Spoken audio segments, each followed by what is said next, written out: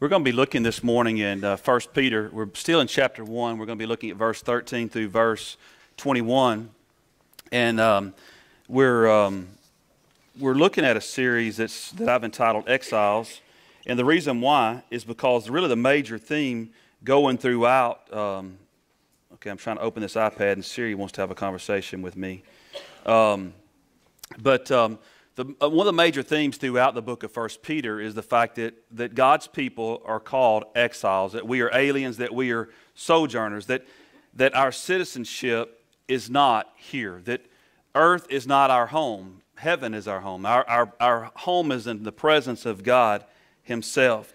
We think about, and I'm going to try to get through this quickly because we got a couple of things we're going to do here this morning as well. But I want us to really focus in. I want us to think for a moment.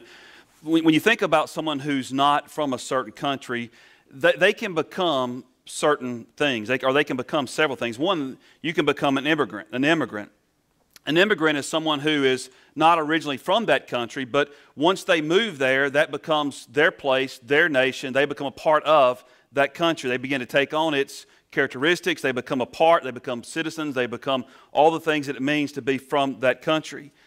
And the problem is that sometimes we as Christians, that we get sidetracked a little bit and we lose focus that this really the Bible says that we are pilgrims passing through, and we begin to live as though this place is our home, and we begin focused on just being comfortable. That we lose sight of the fact that God has called us here to do a mission. And for those of us who are at Southside, and really I think it's a mission that really applies to all churches, that our mission is to do what? To know Christ and to make Him known. I mean, it's a pretty standard statement across churches that what happens is we move to a place where we're immigrants, where we become a part of a country, and that we settle down and we begin to build up our own lives, and that becomes the focal point of our lives. But also you can move to, or you can go into a different country and you can be a tourist. A tourist is someone who never really gets involved. They just sort of, you're there passing along, you're just there for a couple of weeks. I was talking to some folks this morning that's been on vacation. They were there as tourists. They were there, spent a lot of time, a lot of money. Now they're home, and now they wish they had another week so that they could unwind from the vacation, right? We've all been there, done that, right? The problem sometimes as Christians that we also adopt that type of attitude, that we become so separated that we never really get involved and we never have impact on the culture that God has placed us. We think back to the 60s and the 70s in particular. Christianity almost got to a point that we were trying to build up our own little kingdoms, that we were trying to totally separate ourselves from the world, and we wanted to build a big moat around us so that we couldn't be touched by the evilness of this world, and we separated to such a point that we no longer had impact on the world in which we live. And yet Jesus said that we are to be salt and we are to be light in the world around us. We can't be tourists here in this land and really have the impact that God has called us to do. The third thing that we can do is that we can become exiles. An exile is someone who understands that really they are citizens of another country, yet they understand that while they are stationed there, that they need to plant their lives where they are at. Later on, I think it's in chapter 2, Peter uses another imagery that sort of drives on this point, and that is that we are to be ambassadors. Well, what does an ambassador do? And I pause, that means I'm expecting feedback, right? What does an ambassador do? Does he do his own thing? Okay, so, if Miss Sue was an ambassador to France, while she's there in France, her responsibility is to speak for the president, right? I mean, she is his representative. The president, regardless of who it is, he can't be all things at all times. He can't be everywhere. And so he would send an ambassador to these various countries that would negotiate and would carry on his work there in those countries, that they would work for our nation.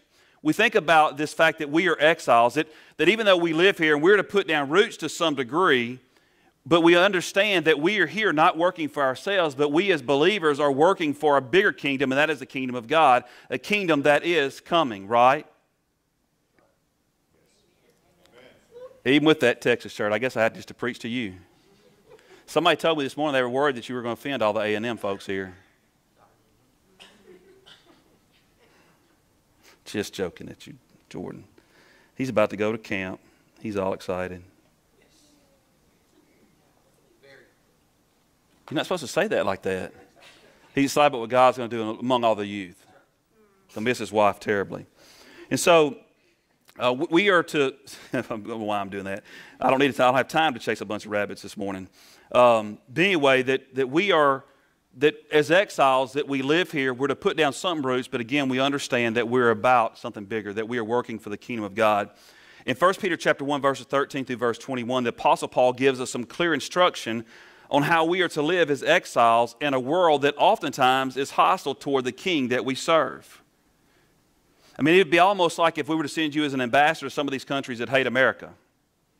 If we were to send you as an ambassador to Iran to take up residence. So maybe that's a little bit of an extreme, but oftentimes when we live in a world that we have an enemy, right? Who is our main enemy? Satan. We also, the Bible says that we also battle against a culture that by its very nature is in contrast with God's things, God, the will of God, the work of God. But also we, even as believers, we still battle the old nature, the flesh, right, that God has saved us from. But that old flesh still rises up and tries to seek to cause us to drift, to move away from the things that God has called us to do. But here in 1 Peter chapter 1, verse 13 through verse 21, the Apostle Paul gives some clear instructions on how we are to live as exiles in this land. And we're going to sort of walk through this text this morning. I want us to begin in verse 13. We're going to look at 1 Peter chapter 1, verse 13. Peter, writing to this series of churches, writing even to us here today, he says, "Therefore, with your minds ready for action, be sober-minded and set your hope completely on the grace to be brought to you at the revelation of Jesus Christ." The message this morning really has two main points, but there's a bunch of sub-points underneath them. And they're not any of them really on the screen, so you just got to hang with me a little bit here today. As we think about what it's like how are we as exiles to live in a land that often is in enmity with God, that's at war against God, the first thing is that we need to live in a state of hope. As we read in verse 13, in the English version, the English translation, it almost seems like there are three commands here. Anybody guess what the three commands seem to be in this text? That we are to prepare our minds, right? The first one, be sober-minded, and then what? Set your hope, right? It sort of seems like there's three distinct commands, but when you really begin to look at the text, there's really only one command, and there's two other subpoints that sort of drive that one command on how you are to go about doing that. The command here is that we are to set our hope completely on the grace to be brought to you at the revelation of Jesus Christ. When is that? When is the revelation of Jesus Christ? Yeah, at the end time, when He reveals Himself, right? The Bible says there's coming a day that there will be a trumpet sound, right, from heaven. There will be a loud shout. The dead in Christ will rise first, and those who are alive will meet Him in the air, right? At that moment, we will see that hope face to face, but we are to set our hope completely on this grace. It's important for us to remember that the word hope here is not used the same way that we often use it. I mean, when we say the word hope, we're often talking about an emotional feeling that we sort of hope it comes about. I mean, it's sort of a question mark at the end of it, right? That, I hope that my wife is going to be nice to me today. I mean, that's not said with great assurance, but it's sort of a hope. I hope it turns out that way, but that's not the way the word is used here.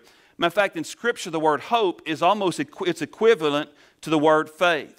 That you almost could say hope equals faith. That it's a belief that it's going to happen. That it's not a hope-so salvation. It's not a hope that everything's going to turn out in the end, but that we have hope that we know that God is going to fulfill the promises that He has made to us. We think about faith. Faith is trusting God in the present. At this very moment we are trusting in God. That is faith, right? Hope is more future-oriented. That we have a faith that it's all going to work out in the end. That God is holding not just the present, but God even holds our future in His hand. That everything is going to move toward the promises that He has made. This is important for us to remember that the believers that Peter is writing to in 1 Peter, that they're at a point that they're experiencing great persecution. We talked about this last week, that the Roman emperors, in particular Nero, oftentimes they would dip not only Christians but even political opponents, they would dip them in oil or wax, and they would impale them on a stick, and they would use them for candles to light up their gardens. We also know that Christians oftentimes were fed to lion and run over by armies in the Colosseums. There was all kind of things. These Christians were under great persecution, but not just from the Romans, but they were even under great persecution from the Jews. If you don't believe it, read through the book of Acts. I mean, the Apostle Paul, it seemed like they just followed him every round. It's sort of like we have two little Dachshunds, and they're yappy dogs. I always swore I would never have a yappy dog, and now I have two of them. If something moves in the house, they go berserk and they're barking. That's almost like how these Jews were to the Apostle Paul.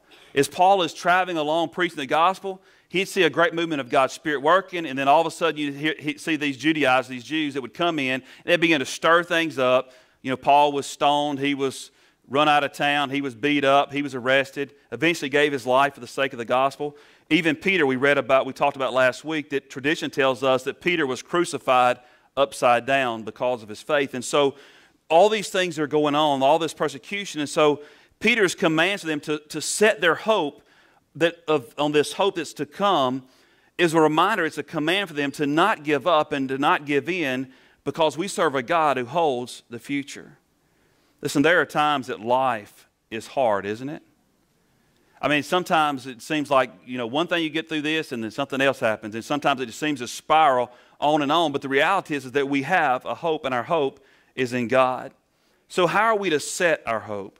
Paul says, first of all, that we are to prepare our minds for action. He says that we are to get our minds ready for action. The Greek word here is to gird up the loins. Anybody got an idea what that means, to gird up the loins? All right, now, in those days, you know, they didn't have Nike and Under Armour shorts like we have today. The men wore these long robes, right? Have a belt around it. They sort of like to do what this belt is on the pants to keep my pants from falling down. Sometimes it maybe look nice. But what they would do is they're about to get busy with work, if they're about to run, if they're about to enter into a battle, they would pull their little robe up and they would tuck it in their belt, and they would tighten the belt up to prepare them for the task that is hand. It's sort of like the phrase that we sort of use today sometimes, or we tell someone they need to roll up their sleeves and get ready to go to work. Y'all understand that terminology, right? To roll up your sleeves. Why do you need to roll up your sleeves? They get in the way. You don't want to get your shirt dirty, right? Maybe. But primarily they get in the way, so you roll them up so that your hands are free to work.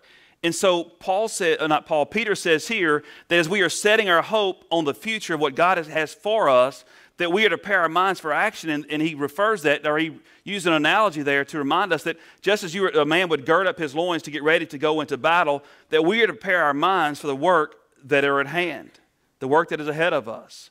So how do we prepare our minds for battle? First of all, we discipline our minds. Paul says in Romans chapter 12, verse 2, he says, not be conformed to this age. I need to take a deep breath. I'm talking too fast. Sorry. When I was at a previous church, I had a sound guy that used to hold a sign up. They had the word slow and an arrow going down. Because I'd get worked up and I'd just start talking. So anyway, sorry. We discipline our minds. In Romans 12:2, Paul says, do not be conformed to this age, or not be conformed to this world. He says, be transformed by the renewing of your mind, so that you may discern what is the good, pleasing, and perfect will of God. And so as we think about preparing our minds for battle, of getting our minds ready, setting our minds on the things which are to come, we need to discipline our minds. Sometimes that's hard, isn't it? I don't know about you, but sometimes I can sit down and pray and my mind goes everywhere. I'm thinking about all the things coming up to do that day. I'm thinking about the things that I may be worrying about, which worry really is a siren that's saying you need to pray. But so often we get caught up and we're thinking about all these different things. We start reading the Bible and our mind starts wandering. Part of it is we need to discipline our minds to be able to focus on the things of God, to not be conformed to the things of this world, but be transformed by renewing of our minds, so that we may know what the good, pleasing, and perfect will of God is. So most of the time I don't say most of the time, we really don't need a new revelation from God. Everything that we need to know about God and what God has for our life is found in His Word. We just need the Spirit to help us discern what God is telling us specifically, and part of that is disciplining our minds. But also we need to live according to biblical priorities. So we think about setting our minds on the things of God. We need to live according to biblical priorities. In Matthew chapter 6, verse 33, Jesus said, seek first the kingdom of God and His righteousness, and all these things will be provided for you. A lot of times we start wondering how we should live our lives. And the sad thing is that so often we rarely pause and really think about what God's Word has to say about how we should live our lives. We are driven by culture. We are driven by our desires. We're driven by the opinions of others, when really our priorities, the things that should guide our lives, should be in God's Word as we seek to fulfill biblical priorities with our lives. And then finally, we prepare our minds. We set our minds by guarding our minds from temptation. In Hebrews chapter 12, verse 1, the writer of Hebrews says, "Let us lay aside every hindrance and the sin that so easily ensnares us, and let us run with endurance the race that lies before us." We think about this race that, again, in the days that Peter lived and Paul lived, that the men would gird up their loins as they were preparing for a race. Part of what we need to do to prepare our minds for the battle that is before us is that we need to lay aside those things that are hindrances, those things that keep us from walking with God. And also we need to put down those sins that entangle us, that trip us up, that grab us by the legs and keep us on our face. And instead we need to break free from those things. We need to guard our minds from temptation. An idle mind really is a place where the enemy has open reign in our lives, doesn't he? When we're not focused on the things of God, it is so easy to get caught up in temptation and to leave the things that God has for us. The other thing that Peter tells us here, if I say Paul, I mean Peter, okay, unless I'm specifically talking about Paul. All right, this means yes. All right. Peter says that we are to be sober-minded. Being sober-minded is the opposite of being naive. I'm sort of amazed today at our youth and our college and our young adults. As far as the world is concerned, sometimes it seems like they're not very naive, but when it comes to really living life, they are very naive. Missouri's not here today, so I can talk about her. She can't comprehend why I want her to, when she's driving back from Waco or College Station or somewhere she's driving these two-lane roads that are 75 miles an hour with no shoulder, she can't understand why I tell her, I really want you to be home before dark. She has no concept of what that means. Because she'll probably see this, some of y'all probably tell her, because she's sort of naive about the reality. I mean, she sees men or women are equal, but she has no concept, and they are equal, but she has no concept that most women breaking down on the side of a two-lane road is not a good thing, right? And so sometimes I think that our children are very understanding sometimes the world around them, but they're very naive to their own life, that there's no danger, that, you know, I'm 22, almost 23 years old, I can do what I want to do, but I won't chase that rabbit. I was fixing to go into something. The reality is that we live in a hostile place, don't we? I mean, men and women are equal, but we also know that if you look at those who are most abused in society, who is it? It's women and children, right? Not always, but oftentimes that's where it falls. It's men and women. I mean, it's women and children who oftentimes are abused. We live in a hostile place, and we did never forget what Peter tells us in 1 Peter chapter 5, verse 8. He says that we have an adversary, Satan, who is like a roaring lion prowling around looking whom he may devour, looking who he's going to destroy. Listen, we are in a battle. The Bible says that we are in a battle for the souls of people, and that we're in a battle for the name of God. Robbie talked about earlier about going on a mission trip in a place where Christians are viewed as being dumb. I don't know the exact word you use. Maybe unintelligent. Unintelligent. That's probably a better word. Unintelligent. Not real smart. The list go on, that, you know, we believe in fairy tales, et cetera, et cetera.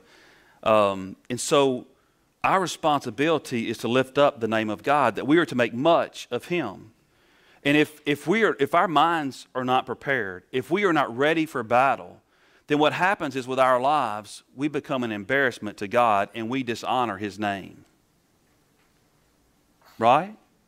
We dishonor the one that we are to be exalting.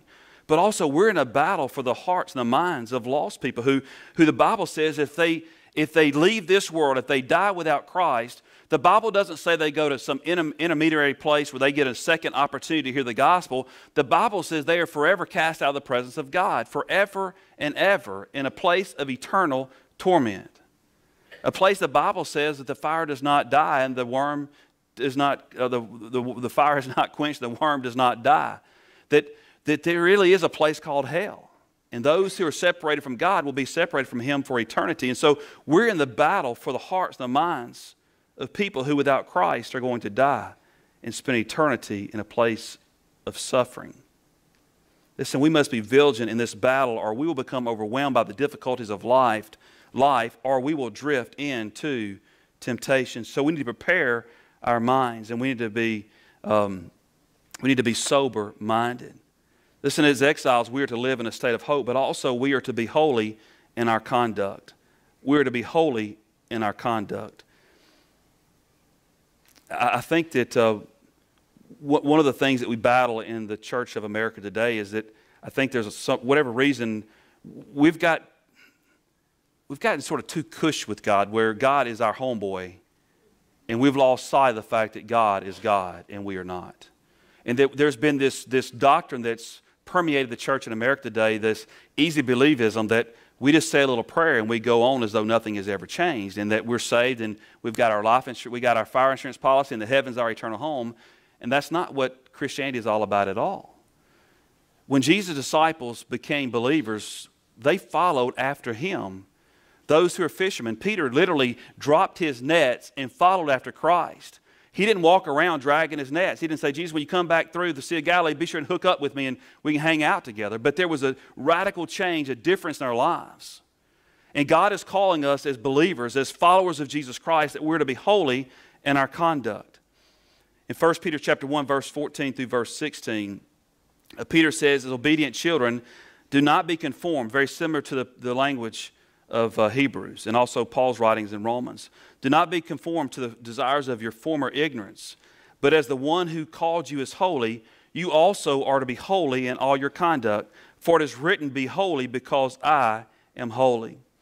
Peter's second command is that we are to not be conformed to our former place of ignorance. In other words, what Peter says is that if we have truly been saved, that we should no longer be seeking to live the way we used to live, but instead there ought to be a change, a transformation in our life.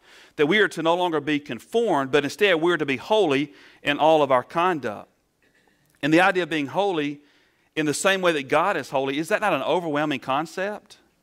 I mean, when you think about the word holy, it's overwhelming. It's a big word. It's 4 letters, but it's huge in its impact. I want us this morning to quickly look at what holiness is, what our response to holiness ought to be, and how we are to obey this command to be holy as He is holy. The first thing is what holiness is.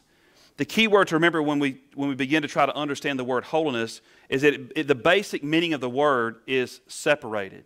In the Hebrew in the Old Testament, when God said that we're to be holy as He is holy, the word holy there's 2 different Hebrew words that can be translated holy.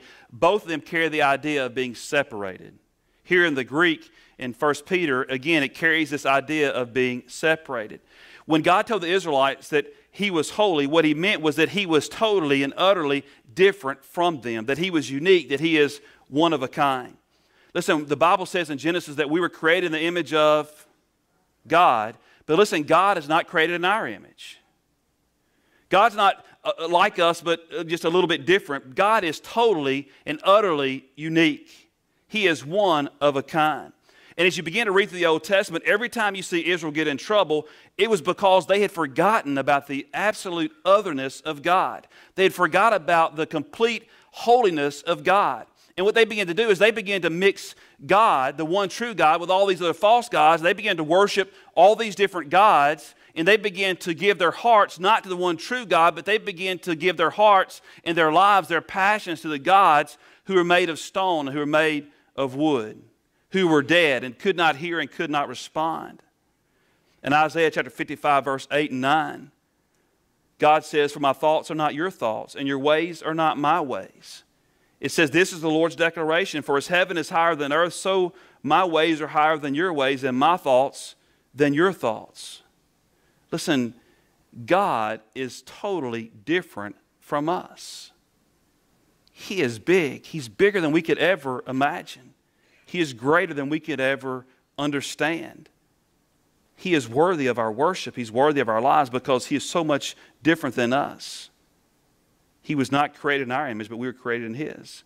But also, holiness, as we think about being separated, also means that He is separated from everything that is impure. In Habakkuk chapter 1, verse 13, It says your eyes are too pure to look on evil, and you cannot tolerate wrongdoing. The Bible says in the Old Testament that if a man were to look at God face to face, what would happen? He would die, right? Because we are unholy, that we're impure, that God is separated from all that which is impure. Listen, because God is totally perfect, He cannot tolerate impurity in His presence at all. But to me, the greatest display of God's holiness was not in His separating Himself from us, but it was in His entering into our world of sin and corruption and taking that sin and corruption upon Himself and providing for us a way that our sin would be separated from us, as the Bible says, as far as the east is from the west. You want to think about holiness and why God is worthy of our praise and our worship. Think about this. This God who is totally pure in every way, that He cannot tolerate impurity, He comes, He takes on human flesh. And He's placed on a cross, not a cross that He deserved, but He placed on a cross where He bore the consequence of your sin and my sin. Listen, that is a God who is worthy to be worshiped, isn't it? He is worthy to be worshiped. He put our sin away forever. So what should our response be toward the holiness of God? Peter tells us in verse 15, he says, but as the one who called you is holy, you also are to be holy in all of your conduct. We think about that, how we are to respond to the holiness of God, that we are to allow His holiness to impact how we live our lives. We think about so often about sin and those things, but I want to talk to you about a couple other things that I think are just as important is avoiding sinful lifestyle, but some other things that I think we can say from the positive view, that is we think about how God's holiness should impact our lives. First of all, it should impact our devotion to Him. Listen, our commitment to Him should be at a totally different level than any other commitment. It should be totally different than any other commitment in our life. Imagine this morning, or let's say yesterday, that if I came home and I told my wife, I told Becky, that of all the women in my life, she's number one. How do you think that would work? I mean, I've got a list of women, and she's number one. What do you think how do you think that would work out? I would already be beat down, right? I mean, I wouldn't be able to preach this morning. I'd be in a hospital somewhere. She's very kind and compassionate and loving, totally opposite from me in a good way. But we think about that if I'm telling her that she's just the top of a list of all these other people, then really what I'm telling her is that, I'm in love with a lot of different women, but you're number one. It wouldn't fly in my household at all. Listen, God shouldn't be at the top of our list. So often we say God number one, family number two, everybody else number three, and then me last, right? Really, we really want to boil that down. It's not a great analogy, because really, God should be on a list all His own, right? I mean, in fact, Jesus said if we don't hate our mother and father and our family, He extended it out, then we cannot be His disciple. Was He saying that we need to literally hate our family?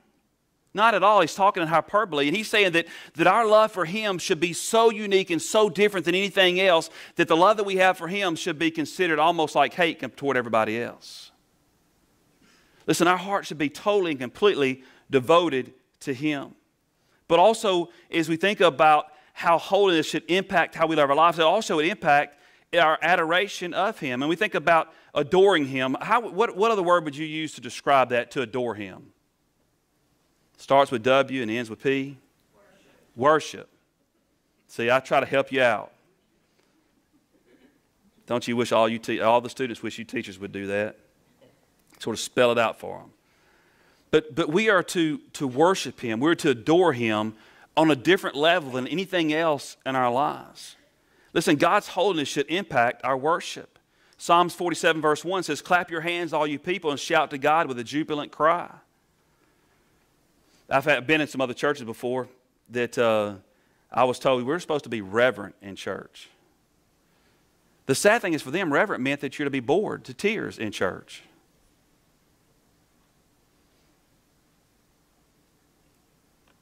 Why should we be bored? We're worshiping the one true God. We're worshiping the one who's worthy of our life, who's worthy of everything there is in us. That we need to adore Him with all that we have. And that means clapping your hands, clap your hands. If it means giving Him a jubilant shout, go for it.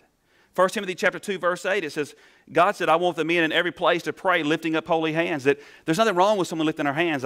It doesn't mean that we have to, but we ought to have the freedom to do whatever it is that God wants to do, as long as we're not being disturbing, right?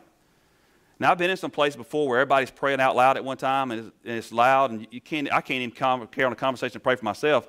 That may be a little extreme. It's to be done in order, but there's nothing wrong with us being exuberant, being excited about being in the presence of Almighty God. Listen, there's not a single passage in the Bible on worship that says that we should stand in a passive manner with a bored look on our face during worship, unengaged. If you find it, you can show it to me. Every passage I've ever read on worship, people are engaged in worship. If they're reverent in God's presence, listen, what are they doing? They're falling on their face before Him in His holiness. They're shouting, they're praising, they're singing, they're dancing. See, Baptists can dance, Jamie. Some can, some can't, right? Becky would tell you I'm one of those non-dancing Baptists, but it's not because I don't want to. I'm dancing in my heart. It's just that my feet don't want to move right. But what happens is our posture toward worship often follows our heart. We look bored and unengaged because our hearts are bored and unengaged. Worship should impact our lives. We should adore Him. And then finally, how do we obey this command to be holy as God is holy? Peter tells us in verses 18 through verse 20, it says, for you know that you were redeemed from your empty way of life, inherited from your fathers, not with perishable things like silver or gold, but with the precious blood of Christ, like that of an unblemished and spotless lamb. He was foreknown before the foundation of the world, but was revealed in these last times for you.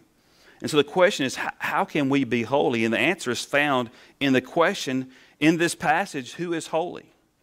Who is it that is holy? Who is it that is without blemish or spot? I'm pausing again, right? Who's without blemish or spot? Is it you? It's Jesus, right? And so Peter says here is that Jesus redeemed us. Listen, the Bible says if I were to look at God in my sin, I would die. And what Jesus did when He redeemed us, He took my sin upon Himself, and He looked in the face of God, and He died in my place. And the gospel can very simply be stated this way, that Jesus in my place. That is the gospel. That is the good news, right? That Jesus died for me. Jesus died for you so that we could be reconciled back to God. In verses 18 through verse 19, we're told all that we need to know about becoming holy. Jesus again says that He has redeemed us. What does it mean to be redeemed?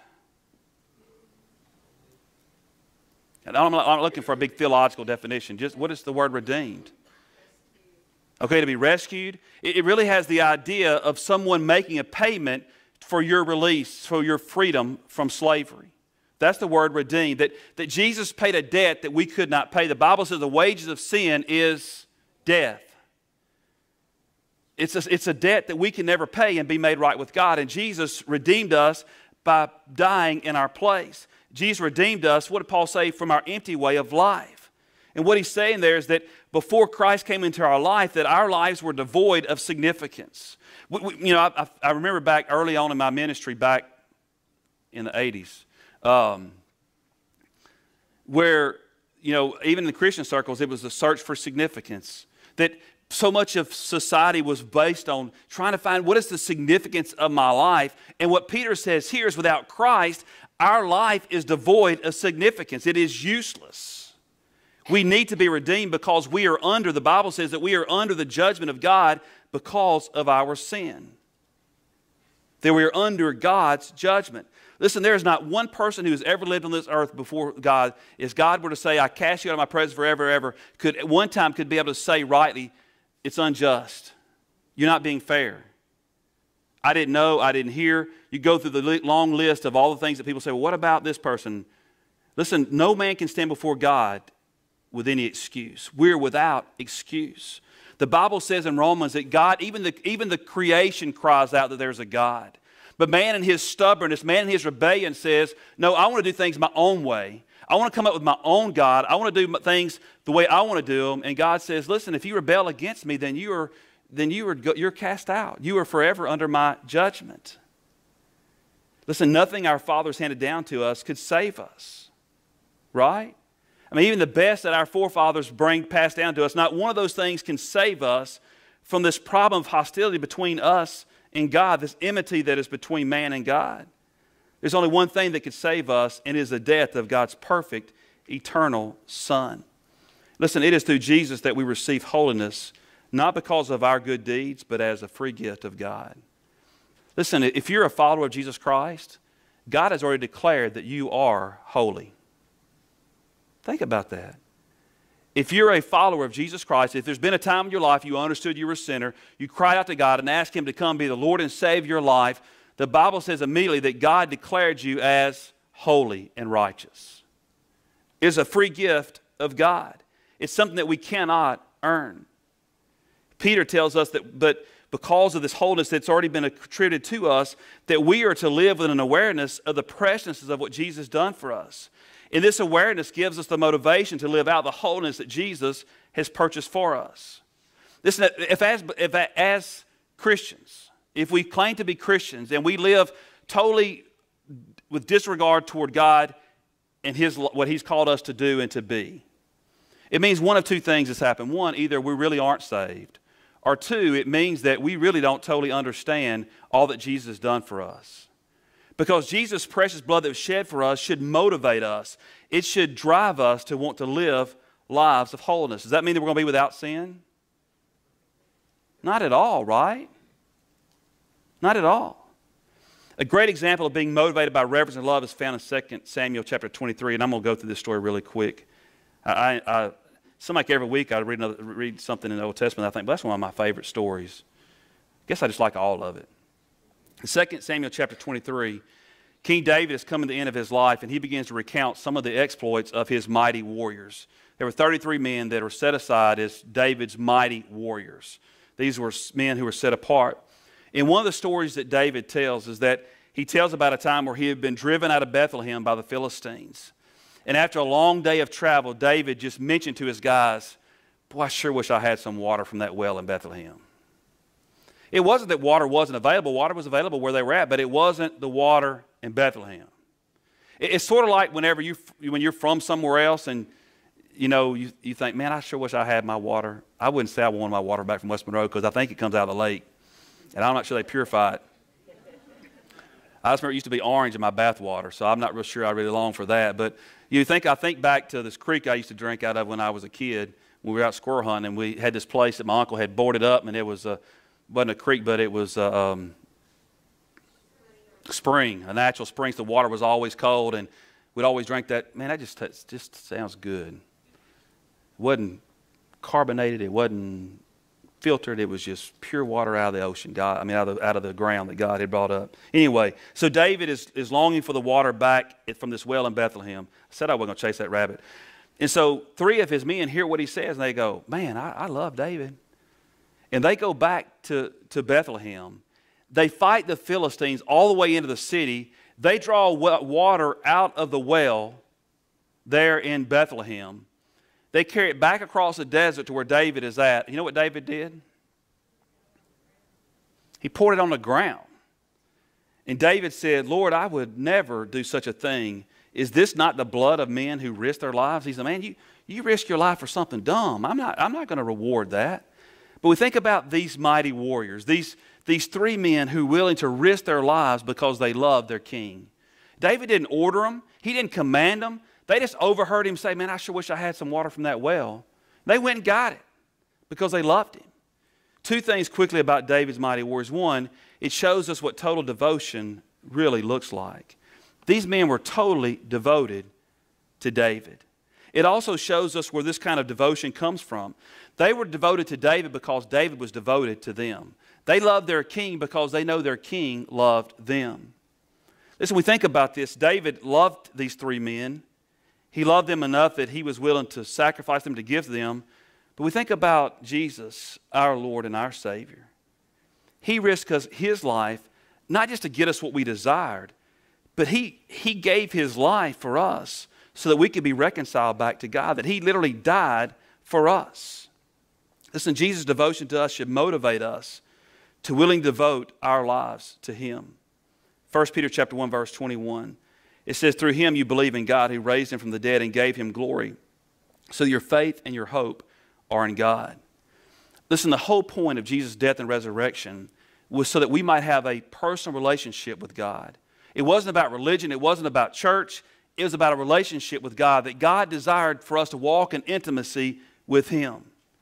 And it was because of what Jesus did for us that they would believe in God and that they would find their faith and their hope in God. Listen, Peter says that God saved us so that we might know Him personally, so we might adore Him, and so that we might have faith in Him. I want to just close this morning with two questions for I want you to consider and think about. We're not going to have a public invitation here at the end, but at the end I will be available, and Jordan will be down here as well if you want to talk to someone about your salvation or you need to have somebody pray for you. But I want to end this morning with two questions. Have you seen the value of Jesus' blood that was given for you?